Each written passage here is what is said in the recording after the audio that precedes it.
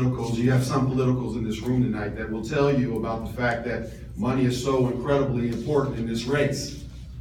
However, our candidate in 2014, whether you liked our candidate or not, had $2.7 million. Our candidate had more money than the fifth ballot Republican that ended up beating that candidate, eviscerating that candidate, 148,000 votes to 119,000 votes in the general election. In 2012, we had a wonderful congressman that only won Polk County by 4,000 votes, but the same year, President Barack Obama won Polk County by 32,000 votes. That's a 28,000 vote difference.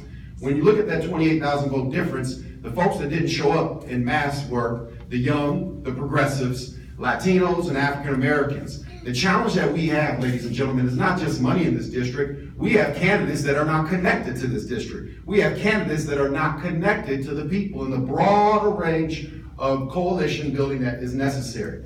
I've spent this entire campaign on focusing on building the necessary coalition so that we can unseat David Young.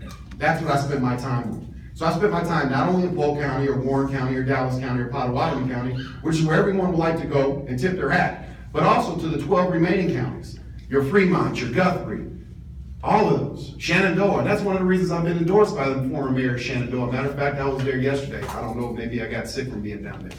But the reality is this. The reality is this, if we're gonna win this race, it's gonna have to come through the building of coalitions, the growing of groups so that we can build the bridges so that we can unseat November. Not simply because we have great strategies, great messaging, or great pieces of artwork that you get mailed in that comes in your mail, but actual individuals that connected to a broad base of coalition of individuals. That's how we win this election. We haven't been successful in the last 4 years from a federal standpoint, congressional or senatorial. The only way we're going to be congressionally successful is to build those coalitions and bring them out in November.